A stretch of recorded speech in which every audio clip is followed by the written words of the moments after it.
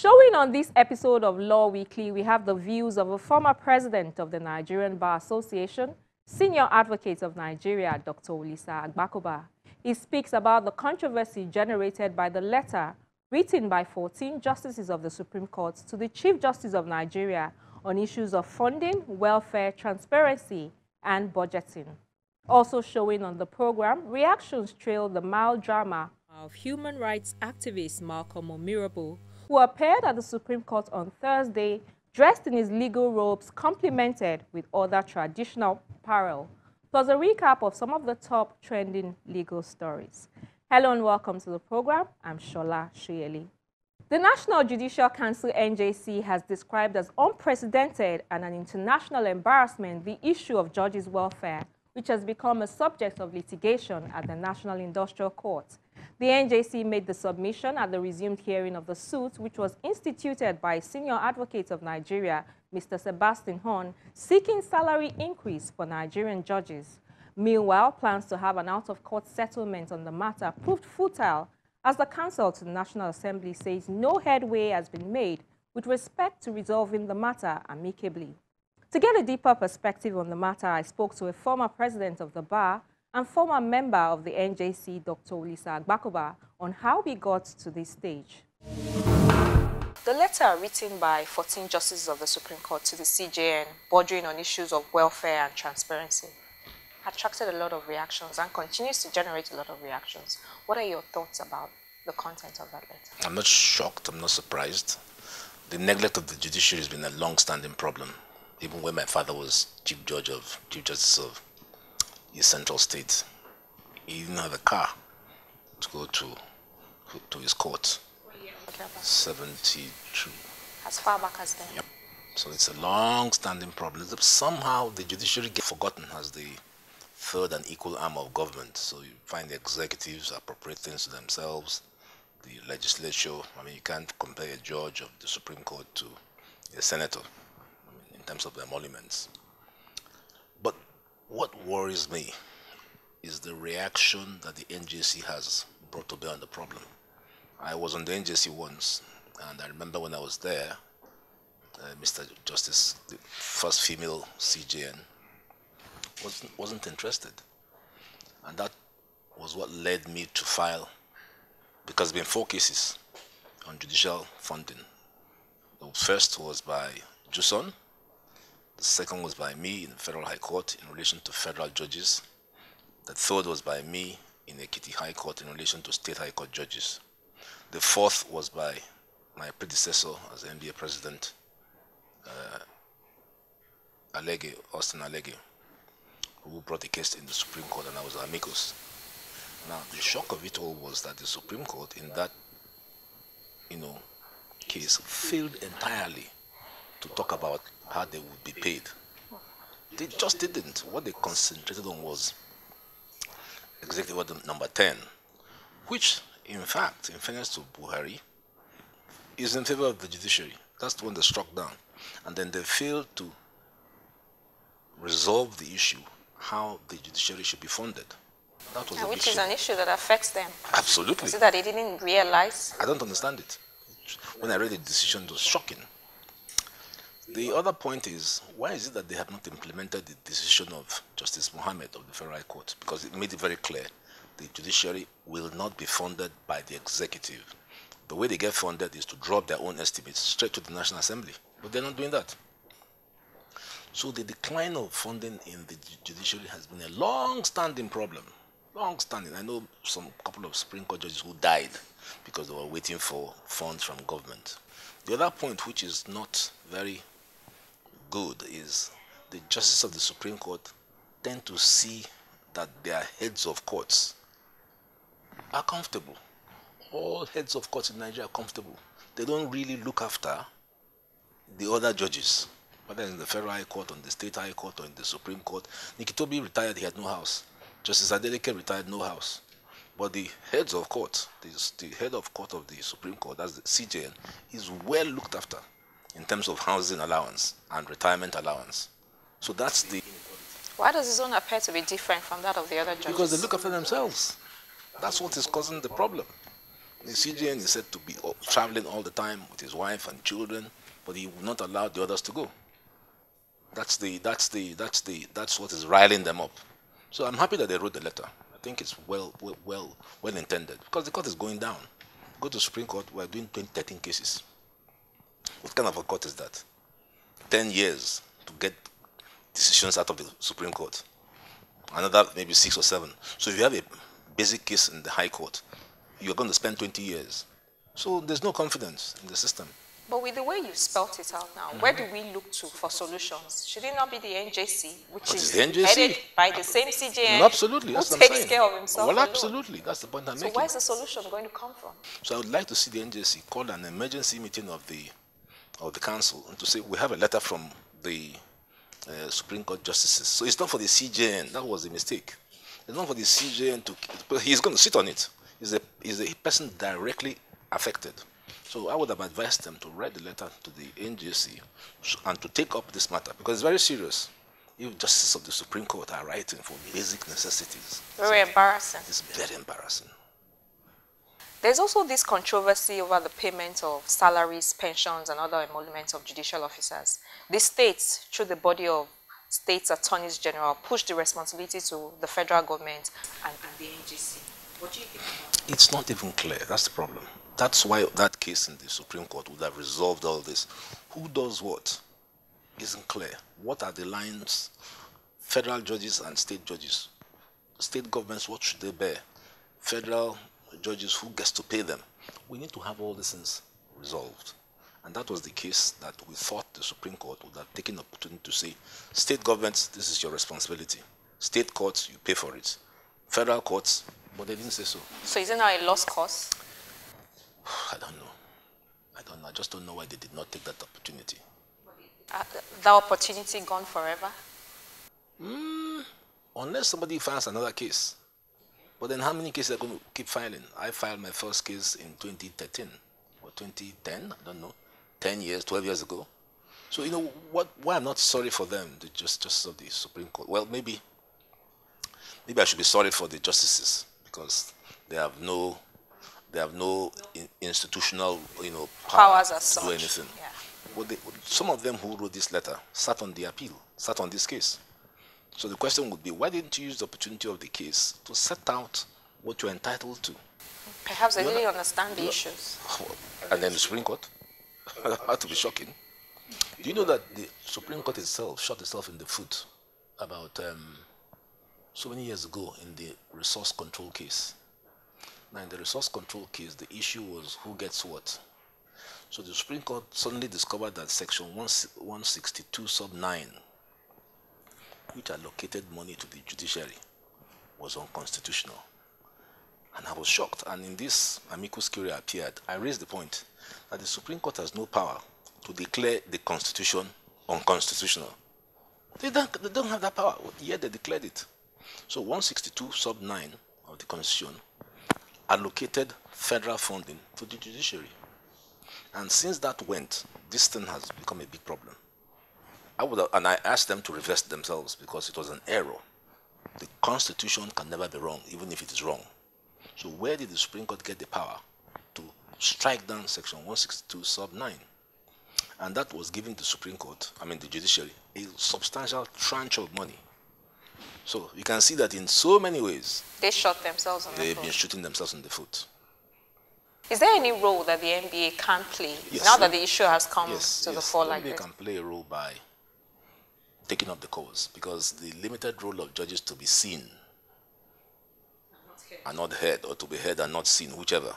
So we in the bar, president of the Nigerian Bar Association, I think would have a strong role to play using the political system in the National Assembly. Of course, Sebastian Horn has a case in court about the poor emoluments of judges.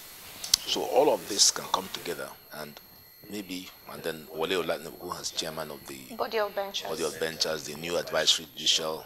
There are all kinds of organs that I think can interface and to say, no, it's time that we stop this nonsense of paying judges badly. Because when they're paid badly, justice suffers, people suffer.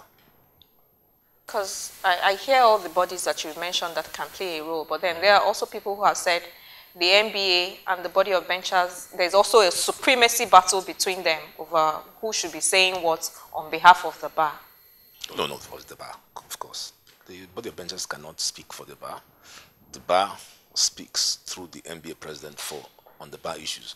What I think is that even though these are different bodies, they need to collaborate on matters affecting the legal and judicial system. So I don't see that there should be a problem. I'd like to have the NBA, body of benchers, bodies of attorneys general, body of senior advocates of Nigeria all come together to present a problem, which is poor funding of the judiciary, and how can that be reversed? So you talked about the case filed by Sebastian on SCM. That can be used to redress all of these Absolutely. issues. So how do you think that the Supreme Court judges who are going to sit on these cases should be handling? No. I don't think it ought to be handled from the point of view of a decision of the court. It ought to be a policy matter. I would like to see a policy discussion between the NBA, body of benchers, body of senior advocates, attorneys general, attorney general of the federation playing a big role. So they come together, review all the issues, and then present a paper to the president. And I hope the CJN himself will be prepared to lead this war, because if he's not, that's not a problem. He ought to be prepared. I don't know why few CJNs, with great respect to them, have been keen to lead the crusade. Very few. You don't have, I mean, if 14 justices of the Supreme Court could sign this, why hasn't the CJN, apart from his defensive letter, said, okay, you know what, let's go forward? Because he must be the person leading the process. But then he's comfortable, so why would he? Well, that's part of the problem. The only man I would always keep talking about of blessed memories, Justice Dahiru Mustafa. He was the one CJN who was absolutely very vocal. So we need a CJN who is prepared to lead the crusade and to say, we can't walk in these conditions anymore. People don't have faith in the Nigerian judiciary because we don't have the funding to do our work with utmost speed. Nobody has confidence in the judiciary if it takes them 20 years to resolve a case from the High Court to the Supreme Court. So are they not concerned about that? They ought to be concerned. So those are the issues I think should challenge the coming president, the new president of Nigeria. Because if you want to turn around Nigeria, economic development, you must look to how the courts work. Foreign investors, local investors will not invest in Nigeria if the dispute resolution mechanism is shaky. So one would like to hear what the presidential candidates, all these presidential candidates, apart from the big issue of their primaries, what exactly are they going to do? Would they do about law and order, emoluments of the judiciary, how the courts work, the speed of justice, the sort of thing that what's his name now, the vice president did when he was Attorney General of Lagos. Absolutely revamped and renovated the court system of Lagos State. That's something that I'd like to see our presidential candidates speak to. Since you've gone to politics, let's go there. What's your reaction to some presidential candidates submitting names of persons they term placeholders as their running mates? It's a smart move. It's not illegal. It's a smart move. No, it's not illegal because you have the time and the possibility to substitute. So there's that window of substitution. It's not nice because it tends to show, are you not ready? If you cannot even name who your vice presidential candidate will be, you need to put in, there's a dogfight. For instance, for APC, they're concerned about Muslim or Christian Muslim. I think they feel that Muslim is the best way to go. But they're concerned about what will be the backlash. So they're not sure. So in sizing it up, time runs out on them. So they say, okay, what we'll do, just put what you call it, placeholder. We'll put a place, very nice name, placeholder. We'll put somebody to hold the place. And then when we finally resolve our problems, we'll put the correct name. So there's also this issue of the case, when you look at the cases of Lawan versus Machina and Akpabio versus Ecuador. Can INEC accept names of candidates who didn't participate in the primaries? You know, what's not happening is people are not looking at the new electoral act. The new electoral act, and I'm happy that it has done that, because I've always felt that INEC is a weak regulator. So I'm happy that the new electoral act authorizes INEC to reject names if it did not come through proper process. So there will be a question whether some of these names that went to INEC by the parties can properly be so tabled when they did not take part in primaries, because some of them were busy at the presidentials. When they lost, they then ran to the senatorial, at which time it had closed. That two people are in mind, the Senate President and Akpabio. So clearly, I would not allow them. If I was INEC, they're out. They can't eat at both sides. Presidential, you take a bite, you lose, then you run down to Senate. So they're absolutely out. Let's see what INEC will do. Because some people are saying, well, it's the party's business. No, it's not. INEC has power in the new law to check whether you've gone through the process. And if you have not, to reject your name, to say, mister, you didn't take part in the primaries. So how come you've reached me? I need to see that you've gone through due process, proper procedure. And our law says you must present yourself at the primaries. It's almost like Amechi case. Yes. Amechi and Umehia. Umehia didn't take part in the process, and the Supreme Court struck it down. So I think what they're doing is they're setting up the situation for lawyers to make a lot of money. And for that, there's no complaint. To another trending issue, there was a mild drama at the Supreme Court premises in Abuja on Thursday when a human rights activist, Malcolm Omirabo, appeared in his lawyer robes, complemented with other traditional apparel. The human rights lawyer, who said he's a traditionalist, argued that his decision was based on the Supreme Court judgment that ruled in favor of Muslim students wearing their hijab in Lagos schools. I'm very happy about the decision. This has been going on for some time. In the case of the provost of Kwara State Polytechnic, Kwara State College of the provost of Kwara State College of Education versus Basirat, the court was very clear that students should wear their hijab, the female students, and they should not be stopped or prevented, because to do so will amount to a violation of their right to freedom of religion, dignity to their person, and also discrimination. Just Friday here, the Supreme Court also gave a decision like that. So you see, I mean, the foundation for this is well spelled out. There are other cases. You have Abdul Karim versus Lagos State, where the court held similar decision. So if that can be done to female students to wear hijab, you can apply it to every other religion. Because to stop me from dressing like this will amount to a violation of my right to freedom of thought, conscience, and religion, and also it will be a violation of, it will be discriminatory and therefore unconstitutional. And that's why I felt confident of coming to the Supreme Court, and I came. I went there and I sat before my lords, and they were pleased with my appearance until they have to reconstitute. And just before we go, a recap of some of the top trending legal stories in the news. We begin with the report that the Supreme Court on Friday struck out the suit by President Muhammadu Buhari and the Attorney General of the Federation challenging Section 84(12) of the Electoral Act. The court expunged the suit on the grounds that it lacks the jurisdiction to entertain same, as it constitutes an abuse of court process. The President and the AGF, Senior Advocate of Nigeria, Abubakar Malami, had filed the suit at the Supreme Court seeking an interpretation of the controversial clause in the Electoral Amendment Act 2022. Among other things, they asked the court to strike out the section of the Electoral Act which they argued was inconsistent with the nation's constitution. In its decision, however, the Supreme Court held that President Buhari, having assented to the bill on February 25, 2022, cannot turn around to challenge same.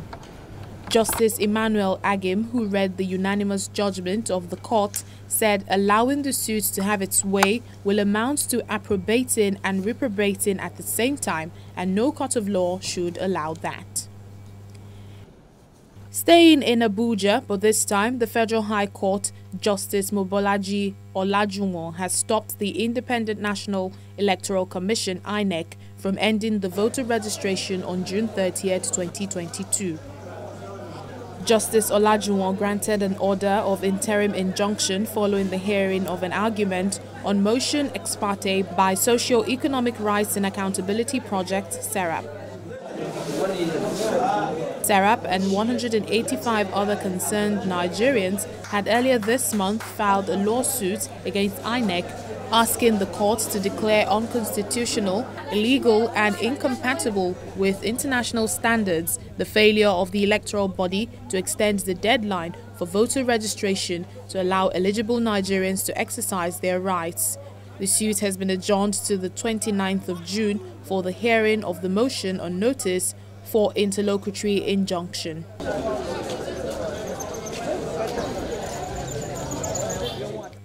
Another judge of the Federal High Court sitting in Abuja, Justice Donatus Okorowo, has convicted and wound up Makot Nigeria Limited, one of the 30 companies associated with the Process and Industrial Development Limited (PNID) for money laundering. The company was convicted on Thursday, June 16, 2022, after being found guilty of 4-count charges bordering on money laundering preferred against it by the Economic and Financial Crimes Commission (EFCC).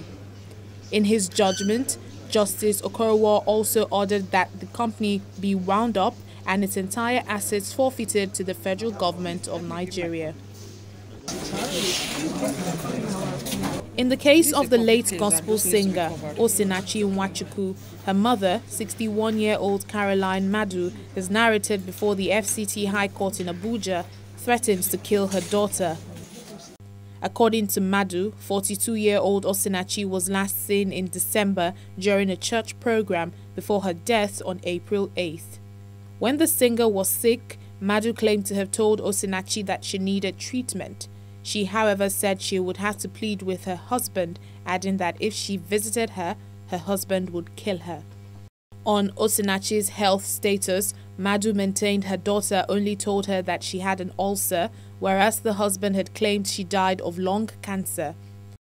The Attorney General of the Federation, Abubakar Malami, had instituted a homicide charge against the late Osinachi's husband. He had pleaded not guilty to a 23-count charge bordering on domestic violence and homicide, among others. In Lagos, a 3-man panel of the Court of Appeal on Thursday, June 23, upheld the conviction of a former managing director of the defunct bank PHB PLC, Francis Atuche, as well as the bank's former chief financial officer, Ugo Anyanwu. Atuche and his co-convict Anyanwu had approached the appellate court to set aside their conviction by Justice Latifa Okunu of the Lagos High Court sitting in Ikeja, Lagos, on June 16, 2021 over a 25.7 billion naira fraud. The panel, comprising Justices Sadiq Umar, Adebukola Banjoko and Kayode Bada, upheld the EFCC's arguments and unanimously dismissed the appeal. Still in Lagos, the Special Offences Court sitting in the Ikeja area has issued a bench warrant for the arrest of suspected internet fraudster Ismaila Mustafa, popularly known as Momfa. Justice Mojisola Dada issues the warrant following his continued failure to present himself for trial. Momfa was arrested on January 10, 2022 by the Economic and Financial Crimes Commission (EFCC) and arraigned on January 12 alongside his company, Ismalob Global Investment Limited, an 8-count charge of alleged money laundering of over 6 billion naira. He pleaded not guilty to all the counts. After he was granted bail, he has failed to appear in court on 2 scheduled dates for his trial, prompting Justice Monisola Dada to revoke his bail and order his arrest. The court then adjourned further proceeding till June 30.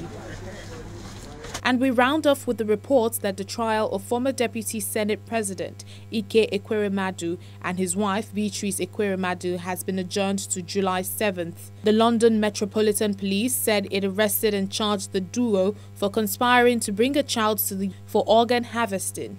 At the Oxbridge Magistrates Court, the couple pleaded not guilty to the charge.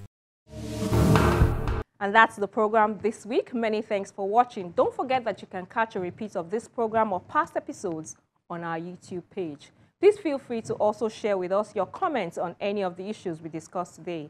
I'm Shola Shirley. Thank you for watching.